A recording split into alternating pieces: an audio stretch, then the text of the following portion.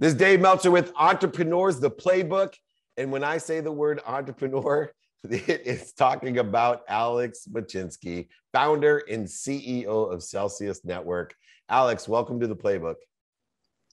Hi, David. Good to be with you again. You know, it's so funny because we were just talking about entrepreneurs. And, you know, when we grew up, not that we're still not growing up, but when we were younger and growing up, there was no superhero entrepreneurs. They're really like today. I'm amazed. Like people stop me, take my picture, want to sign book. And I'm thinking, when did, I become Warren Moon, my business partner, that kids look up to entrepreneurs as if they're superheroes. But there was a few of us that were inspired by things like Entrepreneur magazine. And, we were looking at, some of the guys that dropped out of Harvard and wanted to know, how and what made them tick. I will tell you, after getting to meet you and learning about your experience with voice over IP, which I had a lot of experience with in being CEO of Samsung's phone division, but now Celsius Network, there is something either wrong with you and I or born into you and I that attract us to the true entrepreneur, the people that must be what they can be so they can help people make money, help people in general and have fun. Where was your first indoctrination to the heroism of entrepreneurship or the romantic side of entrepreneurship? Yeah, so I totally agree with you. I think, I came to the United States as an immigrant back in 1988, and I used to still read Entrepreneur magazine, Success magazine, Forbes, Fortune, every magazine I could read. And it's true that back in the day, before the internet boom, entrepreneurship was mostly like a oil tycoon or Fred Smith built the FedEx, so these were like monolithic companies that it took people 30, 50 years to build, right? And after the internet, everybody could become an entrepreneur. Everybody was an internet success story. So the duration, the amount of time that it took to build a unicorn or a company worth over $1 billion just shrank from like 30 years to like basically 10 years to 5 years. Now we have 1-year-old babies that are already companies that already are worth more than $1 billion. So definitely it's something that every teenager thinks that they deserve it. They deserve to be an entrepreneur. They deserve to do a unicorn. Yeah, and to that matter, it still takes a lot of experience, and unicorns are called unicorns because for every one unicorn, there's millions of other companies that fall within the spectrum of, semi-making it, not making it, somewhere along that spectrum. But there's a certain perspective that all entrepreneurs have, whether it's a unicorn in 1 year or struggling in the 17th year. I, coach several entrepreneurs, and I know they're very close, but it's been a 17-year journey to get to where they are today. For you, what are some of the characteristics of perspective that have allowed you to continually look at things differently? Voice over IP obviously is a complete game changer. I'm blessed, and I have to say voice over IP because I was with the host of the Rise of the Young, Casey Adams, who I mentor. And I said, I'm so excited I have Alex on my podcast. And I said, he's like the CEO of Celsius Network. I goes, yeah. I go, but he, literally invented VoIP. I mean, he's the first. And he goes, what's VoIP? And I'm thinking these kids, it's like when they asked me, I said, you got to have the attitude of Rudy. And they're like, who's Rudy? It's killing me, Alex. But what are the characteristics of perception that has allowed you to continually create these earth-changing, and when I say earth-changing, they really are, types of technologies and platforms that allow us to do so much more today? Yeah, so I do have a unique skill that I managed to kind of hone over the years, which is really kind of the ability to project yourself into the future and ask yourself, okay, what does the future look like 5 years from now, 10 years from now, 15 years from now, and really hit on the drivers or the things that are going to be important. So like right now with Celsius, I'm working on money over IP. What does money look like 5, 10, 15 years from now? And how are we transacting? Are we still working with banks? Are we still using credit cards? Or is it looks completely different? So if you can imagine that future, then you can bring everybody into that future. You're basically sharing that future with people. And then you have early adopters, you have people who love kind of tinkering with technology, and they might be coming in and playing in your sandbox.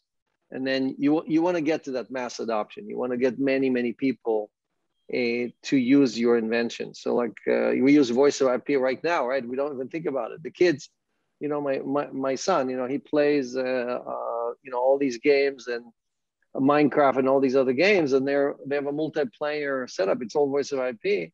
And I explained to him, you know, your dad worked on like doing one channel was hard. Forget about talking to 8 of your friends at the same time while you're playing your game. And so you have to imagine that future. You have to imagine a future in which gaming, video communication was free, abundant, and available to everybody. And I truly think that each one of us is a unique experiment, right? Every human is something that will never be recreated again. And each human has a unique skill. You are a superhuman in one thing that you can do better than anybody else. The problem we have is that most of us don't get to find that skill. Our parents tell us, oh, I want you to be an engineer or a doctor or whatever, a mechanic or whatever. And you get slotted into that, and you're not passionate about it, right? You're not really living your dream because you spent 5 years studying a profession and you can't really do what you want to do. And most of us, you hear that again and again, right? You want to be successful, you have to follow your dream, and then you never work a day in your life. And like, I can see the passion in your voice, David, when you talk, because you love sharing with other people, right? You love educating people, and it comes through. So the same way with entrepreneurship, if you are passionate about something, other people see it and they want to help you, they want to follow you, they want to join you, they want to invest in you, and you become successful. So it's almost like a self-fulfilling prophecy. If you're not happy about something, then you're projecting negative energy and you become not successful. So that's really, the journey is self-fulfilling. Yeah, and it's not like you said, just people that don't like you. It's people that love you too much. You know, our Jewish mothers of saying doctor, lawyer, failure. I always say, Mom, stop loving me so much because you're so afraid for me. I don't want any of that fear. I don't want what you want for me. I want you to be happy, but I also want to be happy. And I want what I want for myself. I want not what's missing or what I don't want. And I see so many people focusing on that, the wrong things. To that end as well, you have re-engineered an old institution, our financial institution. And the older an institution, I find the more unintentionally it becomes manipulative. The natural flow of money turns into services and fees. And they, really start, I think, with good intention, the big banks that we have to help people, to work through that monolithic, humongous, glacier moving type of institution, it loses its purpose. And you are someone, I think, that not only has vision, but you're purpose driven. You start looking at, wow. And this time around, I mean, you've raised over $1 billion. I think you've exited for over $3 billion. You put your own money where your mouth is. And it's almost as if you built a bus, you became the bus driver, and then you said, whoever wants to jump on my bus can come onto my bus. And here we are. And I think if I got my numbers correctly, because it was blowing me away, that it's, your bus is now cruising along in over 150 countries. You've processed over $8.2 billion in loans. I think some of the states are giving you some feedback because they can't afford for you to do business in their state because you're doing things so efficiently, you're putting their banks out of business. What exactly did you see in banking that was, either unintentionally or intentionally usury or unfair? And how have you rectified it with the new MOIP, with money over IP? Sure. Yeah. So look, banking, the joke is that I practice to picking up a fight with the phone company so I can really go and pick up and pick the big fight with the banks. Right. So the banks, in downtown, in every city, the largest building, the most beautiful building is the bank. The big name on top, and you have to ask yourself, how can they afford to be so rich and so powerful? And most of it comes from not paying you anything for your money. So most people don't understand how easy it is to make money from money. It's much harder to make money from goods. Making something, selling it for more than you made it for, that's actually much harder than it is from just yielding or creating income on money. And that's what banks do, right? So banks used to be good institutions. Your community bank, your like your local thrift that used to basically help local people, right? The bank manager knew you. He probably bought bread at your local bakery and so on and so on. None of that exists anymore, right? I mean, no one in the banking system knows who you are. So what happened is, as you said, over time, one CEO after the next had to deliver more profits to their shareholders.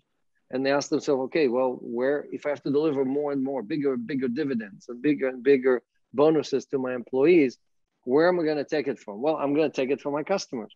So what happened is every few years, what the banks pay customers or give back to customers decreased. You don't even get the toaster. It used to be when you open an account, they gave you a toaster, or you don't even get that anymore. And they gave more and more to the shareholders. The banks are the most profitable they've ever been. So they can pay us 4, 5, 6% for our money. They just don't want to. They don't have to, right? So what Celsius has done is said, wait a second, what happens if we take the same things banks do, and we give most of that value back to the customer, which is heresy in the banking world, right? I mean, we are basically breaking the rules. And the beauty of the model and our slogan in the company is do good and then do well, is that banks are trading at very low multiple, 10, 12 times earnings. But companies like ours that are growing super fast are trading at very high multiples, 30, 40, 50 times. Look at Amazon, right? And other companies. So what do you want to be? You want to be the company that trades at low multiple or high multiple? So the beauty of our model is that we do good. We give all of this yield. We paid over $800 million to the community, right? In yield, in income. And at the same time, we get a higher valuation. We get to be a unicorn very quickly because investors look at our company and say, look how fast they're growing. They're managing over 20 billion in assets. They have over 1 million customers.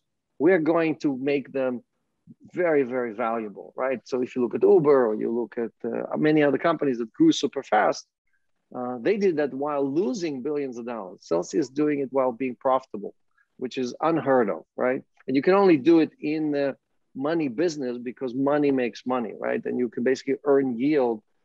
And then the question is, who are you giving that yield to? It comes down to just that, And that yield is big. I mean, explain to everyone, the differences between if I put $100,000 into my checking and savings account to utilize to buy and sell things, I guess, compared to being able to utilize the Celsius network with the same amount of money. What would the yield be and the difference be between traditional and Celsius network? Right. So first, we pay the same percentage, right? We pay the same yield to somebody who has $100 or $100,000, right? So I'm the largest user of Celsius. I have over $300 million on the platform. That's not money I invested in the company. This is assets I gave Celsius to manage on my behalf. Why? They pay me 8.8%. I mean, that's amazing, right? Like you can't get anything close to that from any bank. It's the opposite of loan sharking. Exactly. Exactly. So I think Marcus, which is the Goldman Sachs product, is the highest yield account, 0.5%, half of 1%. Now, if you look at Goldman as $100 and up, and what's your biggest deposit? You were telling me it's not 100,000. Well, so I'm the largest user. I think after me, there's like somebody with 25 million, then somebody less than 10. But it doesn't matter. $100, you still get the same yield.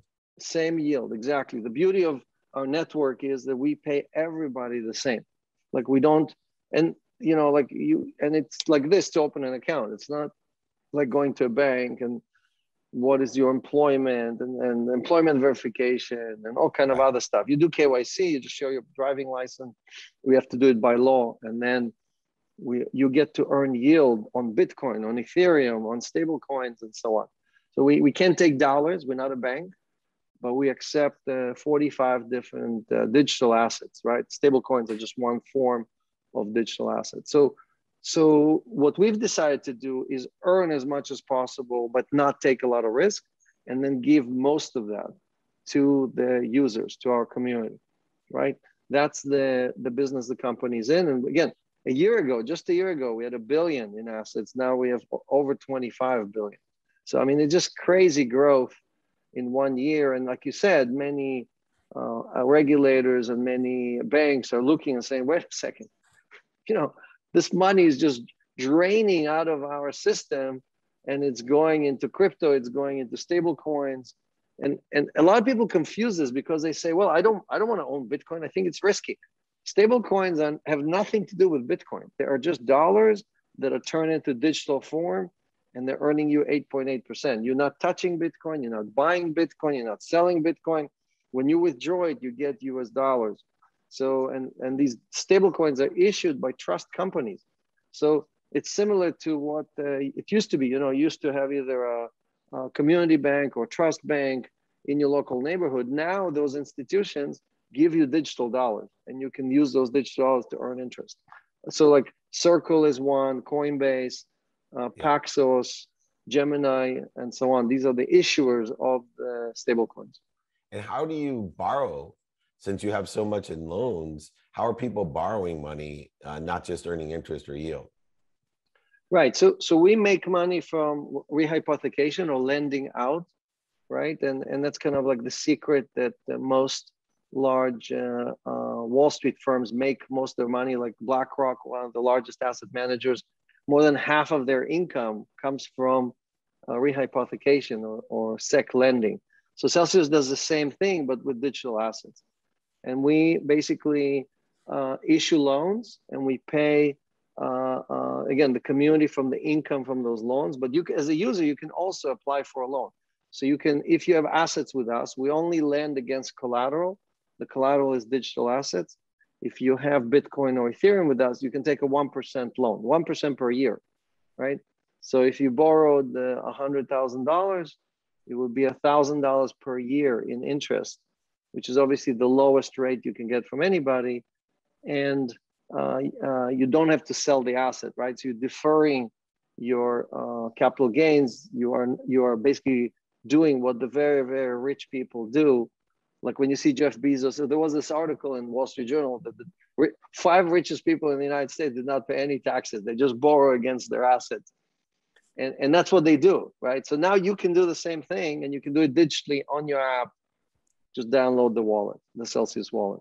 Yeah, and it's a great strategy on income-based lending, where you have an asset that is income-based because you could replenish that asset and pay back the loan, and actually hedge from the 8.85 to the 1%, and still make money by having the capital available to purchase things. So this is, the Rockefellers utilized it in IULs and life insurance for years, borrowing against policies in the exact same way.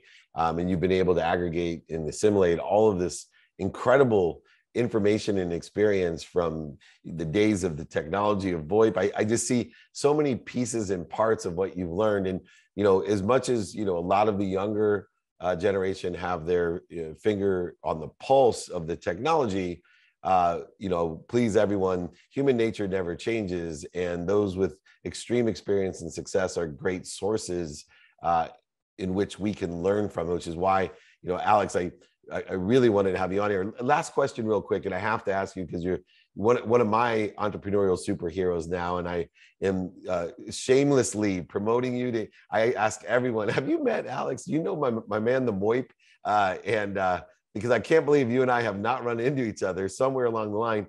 But here's the ultimate question. Forget about Moip, forget about Celsius Network, forget about making money, helping people, and having fun. I think the best question I can ask you for entrepreneurs is, what is your philosophy of life? What is life about for you when you're capable of doing what you're capable of doing and helping so many people? Well, so I would say my first 50 years was all about trying to have success, right? having exit, accumulating some wealth, building a family. I have 6 kids at home, and after you reach that, you basically realize that the guy, like I was passing that graveyard in Queens. Every time I would go to the airport, I would just pass a giant graveyard, and I would like look at all those tombstones, and I would say to myself, is any of those people, does it say on their tombstones, I died with this and this much money, you know? And obviously no one wants that written, even if you have a lot of money. That's the last thing you want written on your tombstone. So what you start caring about in the second half of your life is more about giving back and about your legacy and things like that. And you know, as an immigrant, I came to this country without nothing, seriously without nothing. My parents don't come from means. They also immigrated from the Ukraine. So for me, it was okay. You got this opportunity. You were successful several times. How are you giving back? How are you educating others? How are you making society a better place? And those are the things that you start caring about more and more and more. And part of what we're trying to do, both at Celsius and other initiatives I have, is really making sure that we're impacting people's lives, right? Like, so our mission at Celsius is to help people achieve financial independence, achieve financial freedom. And those have to do with you earning enough to pay for your daily bills, right? We're not trying to make you a billionaire. We're just trying to get you to the point where you don't have to worry every day, every month about how you're going to pay your bills, right? And when you're in that state, then you can do many, many things that most of us just not even thinking are possible. So those are the things that I'm focused on right now. And I try to do charities. I try to do whatever, sit on boards. Like, that doesn't do anything. You want impact, you got to go and work and create that impact with others. Yeah, even a little windfall makes a big difference. And I love the way that you celebrate others, you elevate others. You've obviously learned the same lesson I learned from my own father, who gave me a jacket with no pockets and told me, you do not want to be the richest man in the cemetery. You can't take anything with you when you're gone. No one's going to print your bank account balances on your tombstone, as you suggested. But instead, let's elevate, empower, and celebrate one another by providing abundance. And that little bit of windfall, all we need is, you've heard it so many times because you grew up poor like me, if I just could get a little bit of air, what I could do. And I'm certainly glad that you found that air, because you certainly have taken advantage of all the different benefits and blessings in both of our lives. And the world would not be the same without Alex Mashinsky, founder and CEO of Celsius Network. Thanks for joining me